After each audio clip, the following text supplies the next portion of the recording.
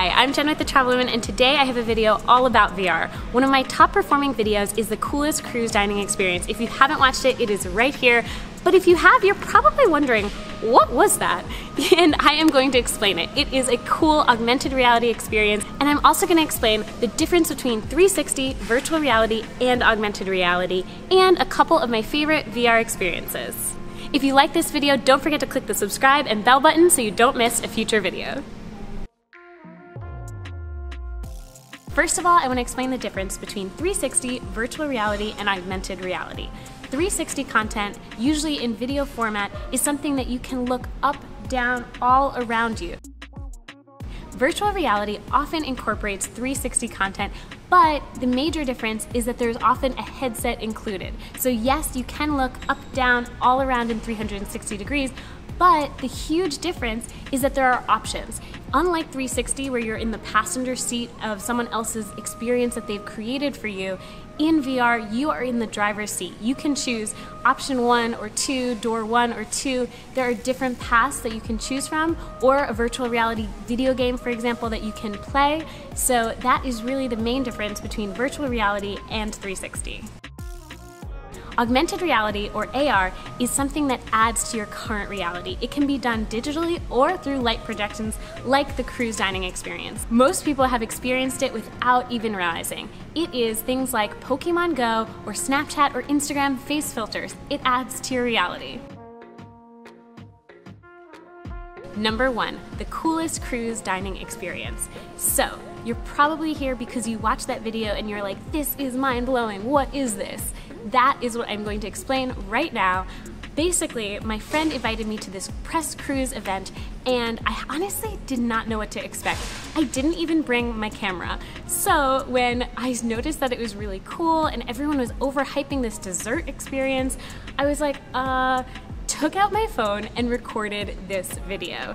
So, what it is, and the funny part is that I actually recorded the intro to the video at the end because I didn't know what it was that I was experiencing. What happens is they sit you down, you have a plate, a physical plate in front of you, and a cup and a spoon, and everyone else has plates in front of them as well, a whole setting, and you think that you're gonna just be served a normal dessert. However, instead of your average chef, all of a sudden the lights go down and the projectors are turned on and you see this whole experience unravel, this story unfold.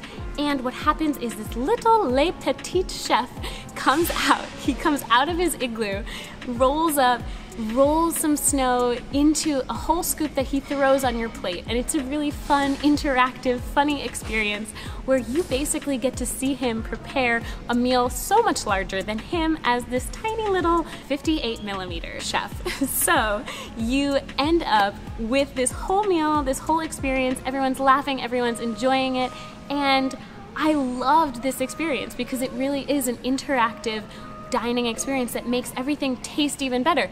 Yes, that's right, because at the end, the best part is that after this whole light show experience that prepares this fake virtual meal through lights, through a projector on your plate, the waiters actually come out with the real dessert on a plate for you, including the wonderful flaming little candle. I think augmented reality experiences that go into real life and have the actual product in front of you is the best. Skull Mapping made the video projection by acting out motions in a studio.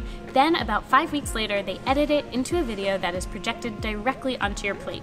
Though this light show experience looks super real and almost 3D, it is not a 3D projection, but does incorporate shadows and certain optical illusions to make it look 3D.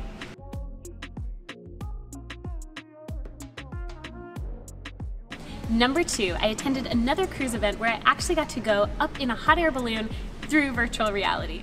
So I've actually wanted to go up in a hot air balloon, but I still haven't done it. However, I've done it through VR, so does that count?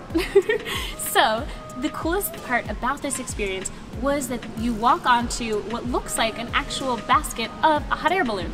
Everything minus the actual balloon.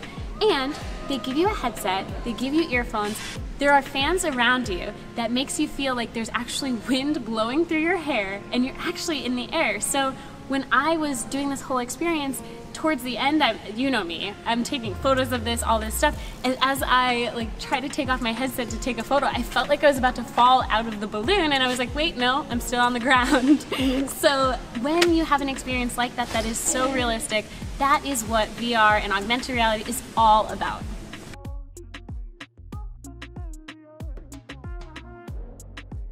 Number 3, I saw the exhibit Particles of Existence at the Phi Center in Montreal.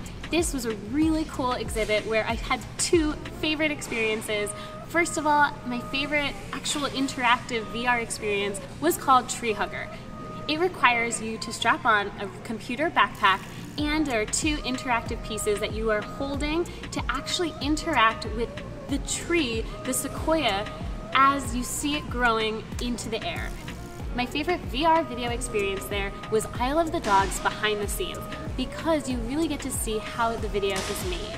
The film incorporates stop motion, so you see how people move the dog in amazing time lapses mixed with real-time actors saying their lines. So it's a really cool mix of real-time and time lapse, which I haven't seen with VR, and I definitely want to explore creating my own content like that.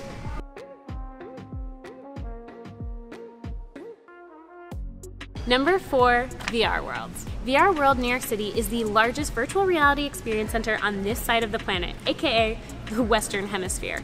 It is definitely more geared toward gaming experiences, perfect for a younger audience. My favorite experience had to be the Otherworldly painting, which allows you to paint in virtual reality. As a creative person, I loved being able to choose my brush strokes, choose the paint color, and paint all the way 360 degrees around me.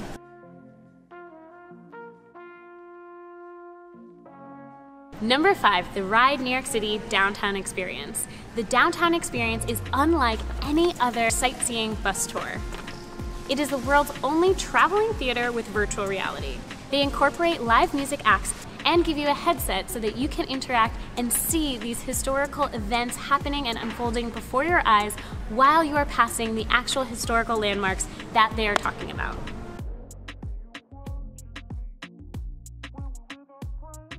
Number 6, Samsung 837. This is a really cool futuristic playground.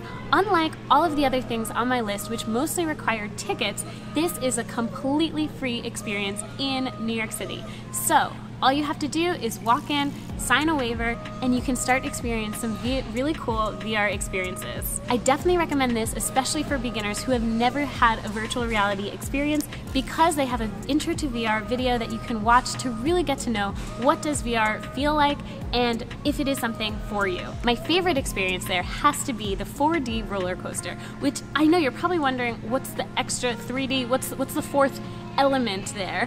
But it was really cool because the seats actually moved, which felt like real life, but I would not recommend it if you do get motion sick easily.